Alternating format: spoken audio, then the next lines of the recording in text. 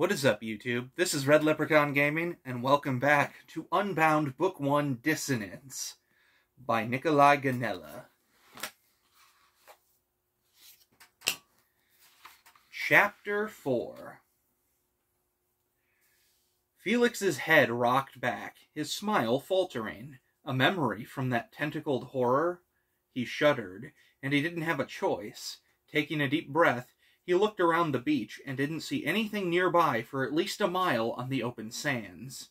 Before he could think too much about it, he mentally selected yes. Everything went dark. Slowly, the world lightened until Felix was surrounded by a green murkiness that reminded him uncomfortably of the bitter sea.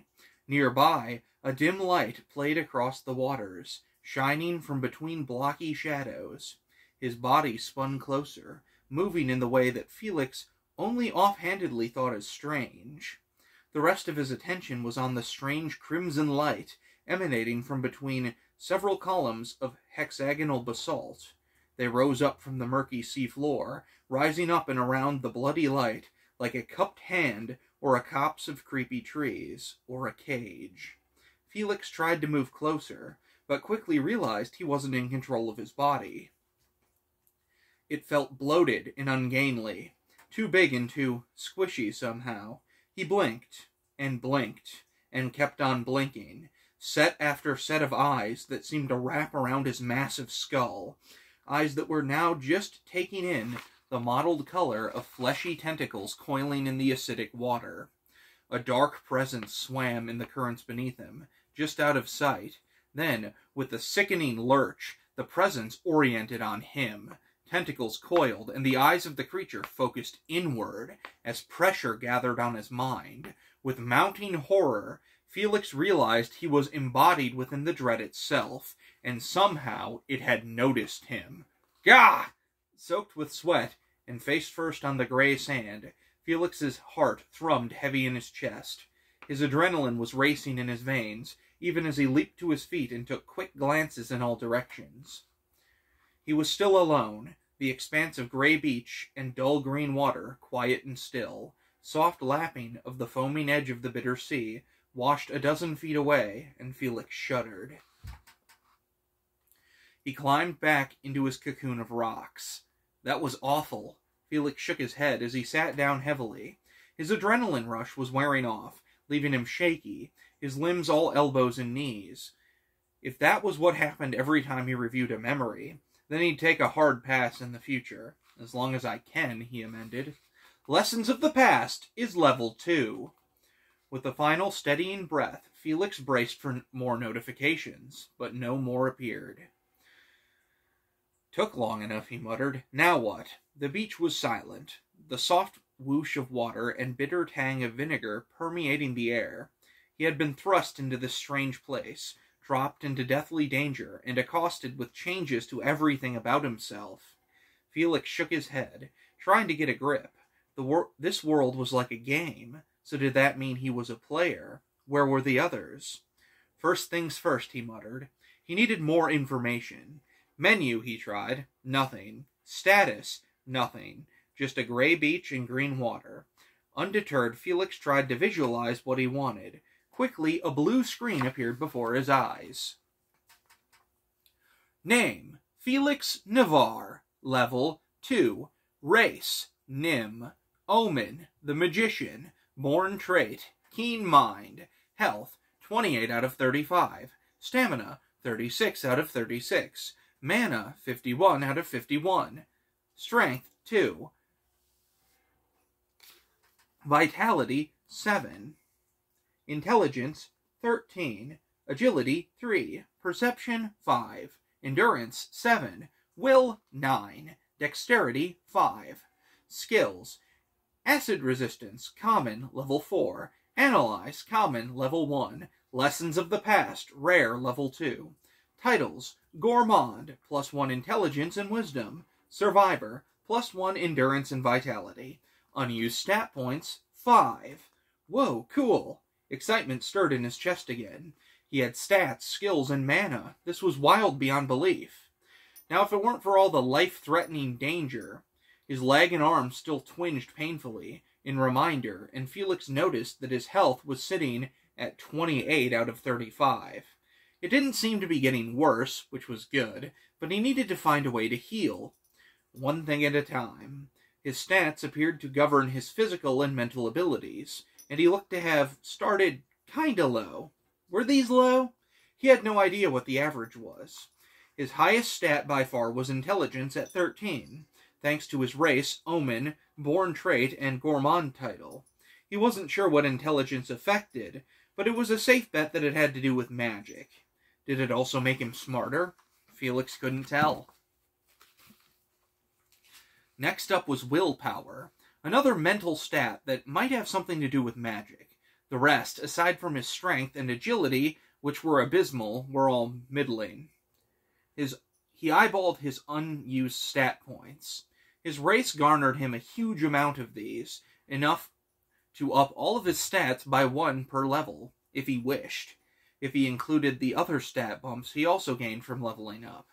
Felix had no idea if the Nim race was amazing, or if this was a normal amount of bonus points per level, but he was feeling that it was on the large side. In fact, the whole deal of his race and omen being pre-chosen seemed suspect and raised more questions than ever.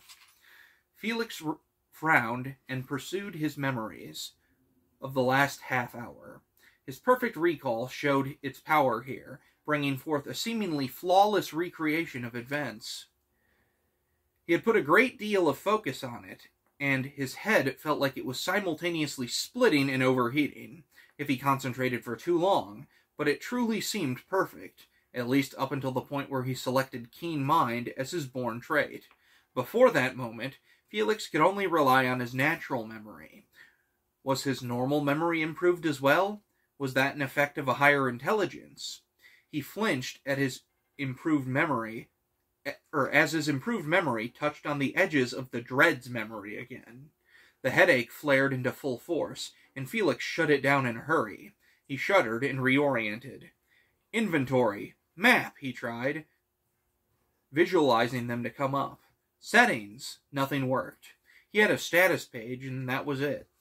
Felix grumbled in frustration. The sun, now risen above the horizon, was beating down on him with increasing intensity. He stood from his tiny fortress and walked towards the shade of the tree line, carefully eyeing shadows for anything that might try to kill him. The dread taught him an important lesson, at least. The vegetation was temperate, reminding him of the northeast coastline of America. The air had a mild heat to it, reminding Felix of early spring, or maybe early summer, if this was further from the equator than Florida. Its own equator, of course. Felix shook his head. Another freaking world.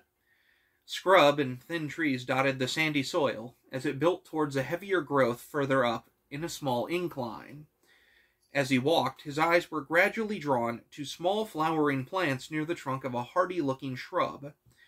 They had pale blue flowers, bright red stamen. Without conscious thought, he felt his analyze skill activate. Name: Blue Hellebore. Lore: praised for its beauty, the blossom of the blue hellebore is well known as a soporific. Felix smiled, surprised. Cool.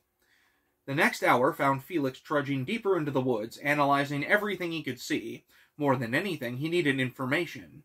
Where was he? How did he get here? Was there anything close to civilization nearby? After what had to be 4 miles of arduous forest walking, Felix didn't feel he was any closer to any answers. His feet and calves were sore, his leg and arms still aching from the dread, and his mouth dry. His analyze skill, however, was doing fine.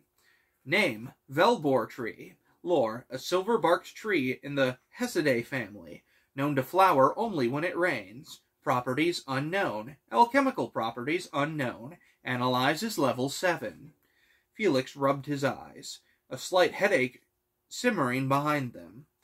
He had been analyzing everything he could, and the information displayed was getting more detailed. The lore entry in particular had begun to drop large words in an unknown language, like this world's version of Latin. Hopefully by level 10 he would start to see some of the properties that were unknown, but that was just a guess. Anything beyond a dozen feet couldn't be targeted by the skill, so Felix ended up meandering as he found various plants that seemed interesting. He had catalogued 22 different flowers, 4 types of moss, 9 trees, and 1 slow-moving slug the size of his forearm. Name, rock slug, common. Type, invertebrate. Level 20. HP, question mark, question mark, question mark. MP, question mark, question mark, question mark. Lore, a slug known for its highly potent acid, used primarily to digest calcium deposits. It was busy, slowly eating through a rock.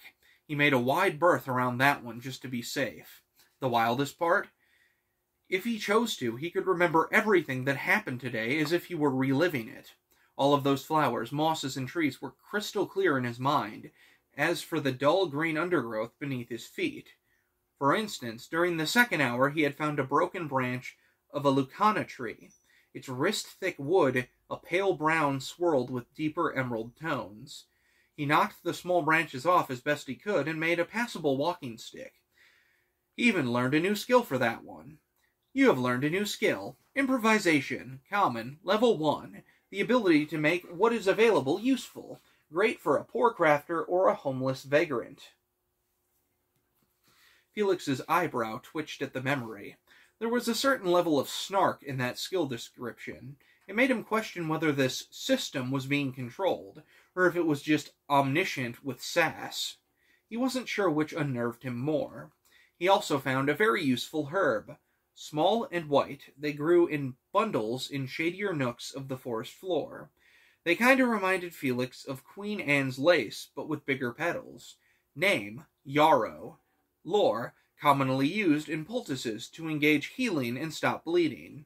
Can be eaten raw for lesser effects. Properties, +1 health per second for 5 seconds. And bleeding status. Alchemical properties, unknown. There were 7 flowers in total, and he tried one of them. You have ingested yarrow, +1 health per second for 5 seconds. In the next 5 seconds, Felix's leg and arm finally felt like new. He looked down at them in amazement. Whoa. He wasted no time in taking the rest. Without another option, he put them in his jeans pocket and hoped they wouldn't be ruined if it turned out he needed them again. Despite all that, he was still wandering around the woods with 0 direction. He had been orienting himself based on the rising sun, but the canopy had quickly grown too dense to see it much of the time. All he could manage was to head in the opposite direction of the weird bitter sea. When Felix began to hear something new. Birdsong, chorusing insects, even the small patter of tiny lizard feet on a branch above. Now the sounds of life returned all around him, each bringing more to his eyes and ears. Even the greenery was more vibrant, with deeper greens and more robust flowers. The closer I am to the bitter sea, the less signs of life there are. Is that because of the dread? It made sense. Maybe it was an apex predator or something that scared everything away. The sway of a small branch nearby made him swivel towards a new arrival, a rodent the size of a house cat that fixed him with small beady eyes. It rotated a leaf-like root vegetable quickly in its paws, gnawing at it with startling speed. Analyze. Name, Treevole. Type, beast. Level 23. HP, question mark, question mark, question mark. MP, question mark, question mark, question mark. Lore, a small mammal of the Phalandaceae family, noted for its sharp claws which channel mana to pierce even the strongest bark. Damn, he paused, pursing his lips.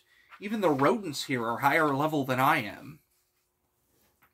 Despite its size, Felix assumed those mana claws would do a number on his weak frame. He wasn't even wearing armor, just his increasingly uncomfortable dress shirt and jeans. The squid had ripped up one of the legs, and the acidic seawater ate away at the rest of it. Now that it was drying, and Felix was positive it was going to crust away into pieces at any moment. As he stepped back, the vole scurried away in a quick flash. Holy dang, that thing was fast. Felix kept going, at first attempting to skirt around any decently sized creatures in fear that he would be attacked. Everything looked so different than he was used to. The animals were larger and had intimidating claws or teeth or scales. But after 20 minutes or so of 0 attacks, and even witnessing several smaller creatures fleeing at his approach, Felix started to feel a little more comfortable. Maybe this place isn't too bad. I mean, they can't all be like the Dread, right?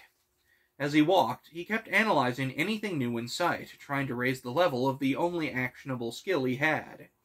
He was pretty sure he learned Analyze by attempting to figure out the Dread, but no matter how many times he awkwardly attempted a high kick, he never saw any notifications. No super kick skill was for him. Was there a set skill list? Did he just so happen to make the right eye movement to unlock Analyze? What about this acid resistance and lessons of the past? Both of those were definitely the result of his actions, idiotic as they were. He still couldn't believe that he bit a giant squid monster. Felix was chuckling to himself when a sudden humming approached him. Looking up, he saw the strangest thing yet. A teal and yellow lizard hovered 10 feet away from him, the blur of 4 dragonfly-like wings holding it aloft and producing the oddly pitched humming noise. Almost without thinking, Felix activated Analyze. Name, Sharp-Wing Skink. Type, Reptile. Level 23. HP, question mark, question mark, question mark. MP, question mark, question mark, question mark. Lore, highly territorial reptiles with 4 razor-sharp wings. A grotesque gurgle snapped his attention away from the notification window, just as a wad of greenish goo splattered against his chest and knocked him on his ass. The goo immediately began to sizzle, eating through his tattered shirt and straight into his skin.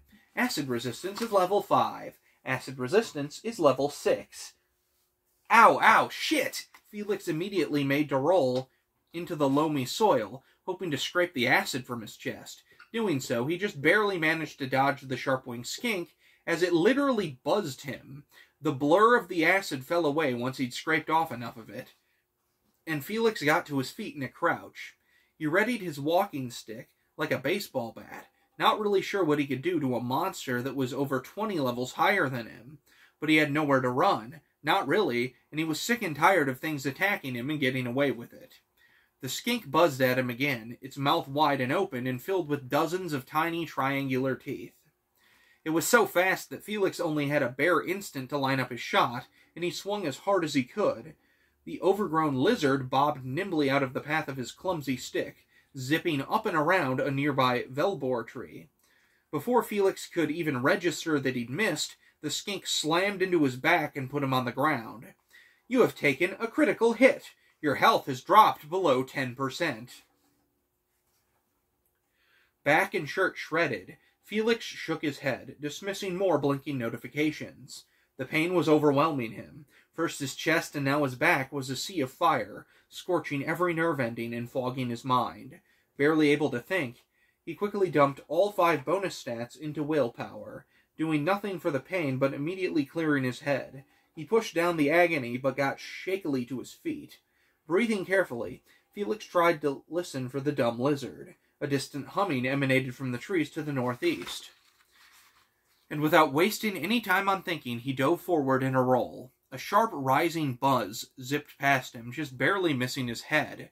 Cursing, Felix did something he should have done in the first place. He ran. He scrambled behind a nearby tree just in time to hear the gurgle hiss splorch of another acid spit landing. Felix smelled acrid smoke but didn't look back. The humming grew in pitch and volume, and he put everything he had into running as fast as he could, zigging through trees and hoping to avoid any more of the acid. He wasn't sure how long he ran. All he knew was that his lungs burned with each breath, and his legs shrieked with pain as he pushed himself through the forest. By the end, his vision dimmed and blackened around the edges. He simply collapsed into a patch of weeds and wildflowers, folding his arms feebly over his head. After a few minutes of just breathing and no attack, he strained his senses. It was quiet. He let out a shaky breath. He'd lost it. A small yellow icon flashed in his vision, and Felix remembered all the notifications he had ignored during his fight. He toggled them on. Warning, your stamina has been depleted. Current stamina, 2 out of 36. Whoa, no wonder he collapsed. It must have hit 0 during his escape. He was lucky the sharp-winged skink had given up, or else he'd be a bloody smear against some tree. What did the lore say again? They were highly territorial. So once he had left its claimed area, it dropped the chase. Felix sat up, propping himself against a nearby stump. Careful of his wounded back, he watched his stamina tick down to 1 out of 36 at this simple action, and a wave of weakness passed through his arms and legs. He had to fix that somehow. You have gained a title. Survivor 2, Uncommon. Drop to less than 5% health twice within 24 hours. +1 endurance, +2 vitality. Felix's eyes went wide, and he quickly accessed his health. Warning, your health is below 10%. You are bleeding. Health 2 out of 45. Felix could feel the blood pooling behind him, oozing out of his torn-up back. That lizard had diced him up. He was amazed he hadn't fainted from the pain, and equally amazed that his desperate decision to dump all free points into willpower had paid off. He could feel the pain, but it seemed more distant now. Straining his remaining stamina, Felix fumbled into his pockets and grabbed the yarrow flowers he'd stored there. They were crumpled and torn, but hopefully still good. He shoved flower after flower into his mouth. They tasted bitter, sharp, and almost hot on his tongue. He chewed mechanically and swallowed, moving fast as his stamina allowed. Then he got the blessed notification. Your bleeding has stopped. You've ingested yarrow times 6. Plus 6 health per second for 5 seconds. You have learned a new skill. Herbalism, Common, Level 1. Increases knowledge accumulation and retention regarding roots, herbs, and natural remedies. Efficiency of gathered herbs, roots, and other natural growths increased with skill level. A strange squirming sensation crawled along Felix's back, as if his skin was rippling. It itched like hell, too. Felix toggled his health to see the result. Health, 31 of 45. Felix let his head drop to the dirt and took several big shuddering breaths. He had almost died. Again. He had more notifications and wasn't doing anything except slowly recovering. He toggled them back on. You have learned new skills. Staff Mastery, Common, Level 1. You began your path towards the mastery of the staff. Proficiency increases with skill level. Dodge, Common, Level 1. The best way to not get hurt is to not get hit. Efficiency from agility increased slightly per level. Acrobatics, Uncommon, Level 1. You've proven yourself capable of tumbling into and out of danger. Sense of balance increases slightly with skill level. Flexibility increases moderately with skill level. Analyze is Level 10.